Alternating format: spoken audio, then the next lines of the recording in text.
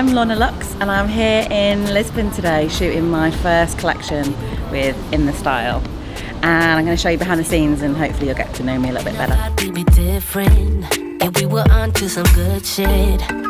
Why did I become an influencer?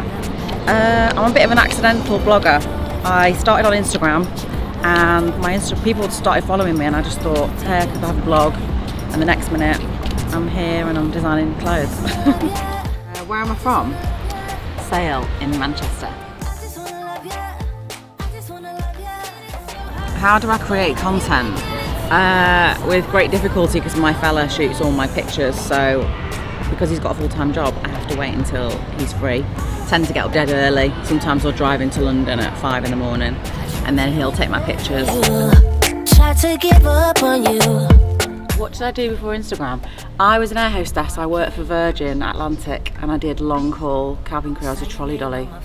I was really good at it as well. Only call when you want it.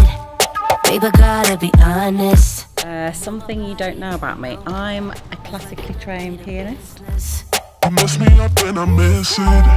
We keep dancing with the devil, but he's never gonna let go. Why In The Style?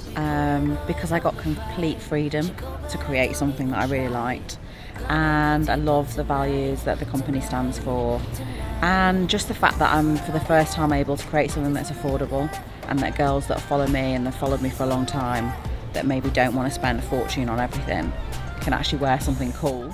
But you know you're making it too hard, so hard, so hard. Lisbon is such a big inspiration for this collection. I love the tiles and the temperature, and like everywhere in the city is this print, and so we've tried to incorporate that in the dresses.